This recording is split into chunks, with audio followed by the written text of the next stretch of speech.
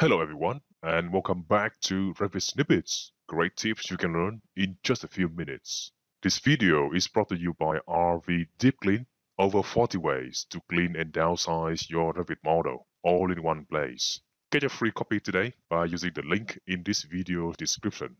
Do you have too many view filters in your Revit model and now you want to quickly remove all the filters that are unused? Without Dynamo, that could be a lengthy process because you have to go through each view, check the View Filters tab, and build your own list of view filters that are safe to delete. Well, it doesn't have to be like that because with the script I will show you how to build today, we can do all of that in less than a second.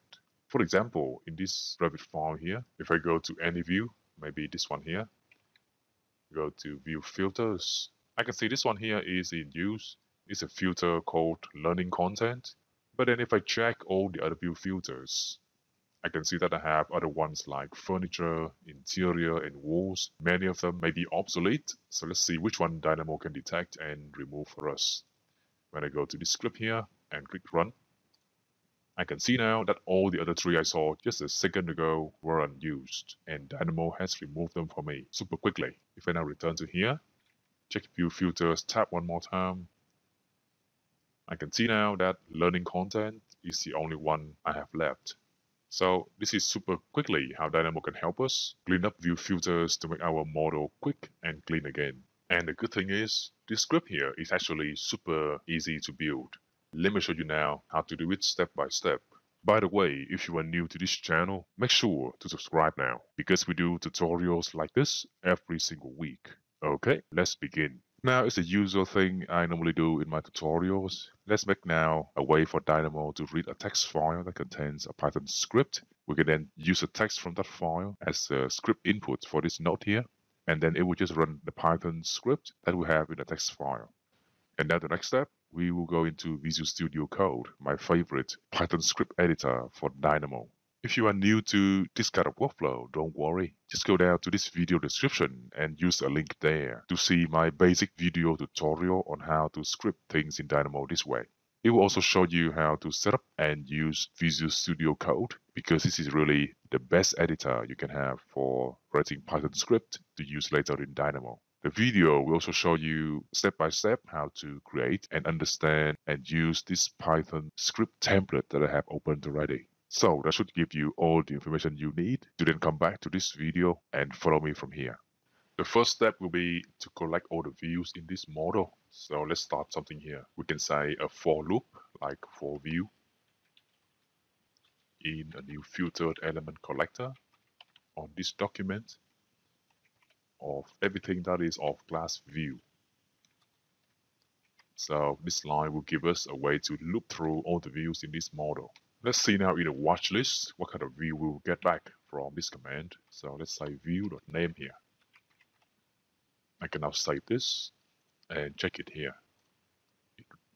Here we go. So now I have here all 54 views in this model, and the names are project view, level 1, these are elevations and so on. But if you look closely, there are views here that are system views which we shouldn't touch. For example, the system browser is here, and here we have the project browser. Even though the name is a bit different, it's called here project view in the Revit API. Let's see a few more down here. And yes, there are things that I shouldn't touch down here as well. For example, revision schedules. These are the schedules of revision on sheets. Let me show you here. If I go to maybe site plan here, we have a table here, and that table is showing a view of this type. So one of these is what we are seeing right there. So it will be a very bad idea to mess around with these views, because then Revit won't be happy. So now let's do here some kind of filtering to get just what the views we need. Let's say if view are graphics overrides allowed. Graphic overrides are of course the visibility and graphics overrides you normally adjust in your view in Revit. When I press VV here, these are the kind of overrides I can adjust. So if a view can allow me to do this, then that's the kind of view I'm now interested in. Let's now save the script here again, and run this again here to see the difference. Remember, we have here now 54 views, Let me run this now. The number is now 45. So we have successfully excluded some of the views we shouldn't touch. For example, when I go down to here, to the bottom of the list, we no longer see the revision schedules because they are now filtered out from my list, thanks to the if condition I have in Python. Let's return to Python now. The next thing to do here is to get the filters from this view. So let's say for id in view.get filters. This method here, view.getFilters, will give us the element IDs of all the filters that a view here is currently using. Let's see the IDs we get. So how about we say watch.append again, and then ID. We can now save it, check it again now. And I have here 4 identical IDs. That tells me that from all the view filters I have in this model, only one of them is currently in use. And it is in use by 4 different views. That's why we have here 4 different entries of the same ID.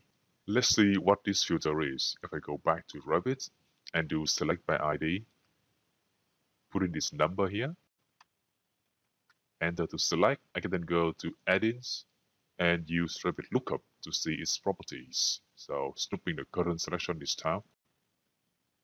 When I check the name of the filter, I can see it is called learning content. So that's the one we need to keep. Coming back to Python now, I need to have a way to keep track of the IDs of the view filters I should keep in the model. So let's define here a new list. Let me call it filter ID string in use. Starting out just an empty list there.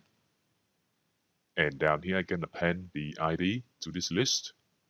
But of course we can say str ID. This will convert the ID object into just a string, and that string will show me the same numbers I have here in Dynamo. Next step, I want to go down to this new line and start looping through all the view filters I have available in this project. That's super easy too. Let's start a new loop here. So let's say for filter lm for element in a new filtered element collector. In this same document here, but this time we can say of class, and then instead of using the class of view, we should use parameter filter element. So now in this loop, I can start checking individual view filter elements I have in this model. And now what I want to do is to check if the ID of this current filter element is contained within this list here of the IDs of filters in use. Super easy to do there. Let's say if filter lm.id.toString is in filter ID strings in use. So that will do for me the element containment check of a string representation of this element ID of the view filter element. So if this condition here is true, then that means I shouldn't delete this filter. However, I want to delete the unused one, so let's say not in instead of in. By doing that, I can see that this whole condition will return true if the filter element here is not in use because its ID is not in the list of IDs in use from up here. If that's the case, I want to append the ID of this element to something I can use later to delete it. That something should be a new list, so let's say IDs to delete. Should be a new list of element ID, which is empty at the beginning on this line. Now in the for loop, I can start appending items to this list. Let's say IDs to delete.add, and then say filter lm.id. Before moving on, let's see what we will get in that new list. So I will save it here and run this now.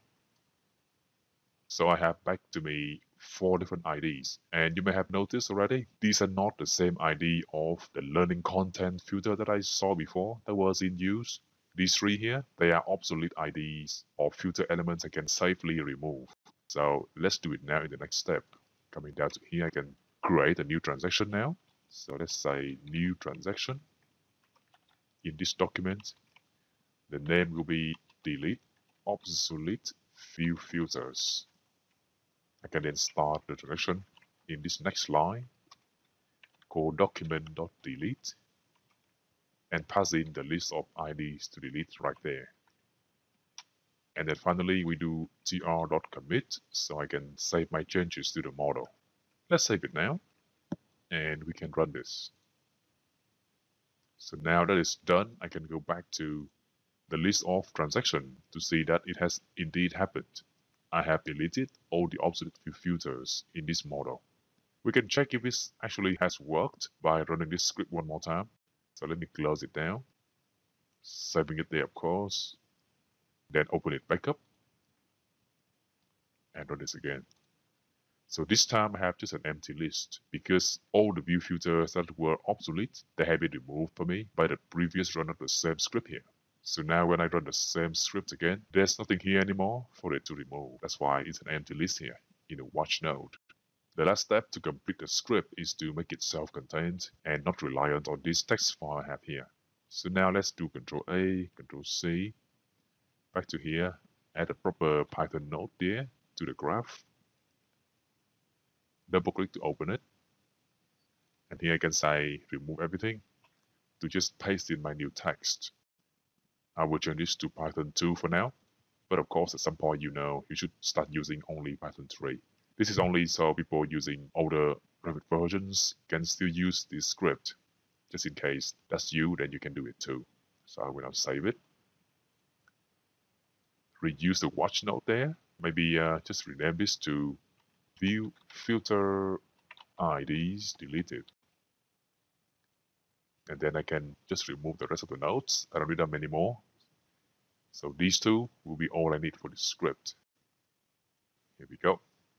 Anyway, if you are looking for this kind of scripts with the objective of cleaning up your Revit model to make it light and fast again, then doing this alone may not be enough. Instead, I would recommend looking at one of the Revit plugins that does model cleanup in a more complete way. For example, you can try RV Deep Clean, this one here. It's a collection of over 40 commands to purge and clean up your Revit file.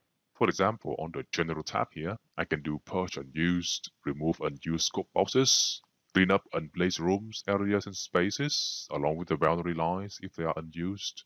Or I can do removing secondary design options, pinning grid lines and levels, or purging unused and empty parameters. If I go now to the next tab for view operations, I can do things like removing view templates or view filters that are unused, deleting views not on sheets, or removing sheets without any views on them. I can also remove any temporary views based on their names, or going further, I can try to delete orphan tags, orphan dimensions, unused lifestyles, light patterns, or view patterns. Coming down to the links group, I can do things like removing invisible cat links, pinning Revit links, or moving them to the desired worksets in my model. So essentially, it does what Dynamo can do and more, all in one single place. Let's give it a go now. Okay, so that's now done. As you can see at the end of the process, it has given me a summary of everything that has been cleaned up from my model.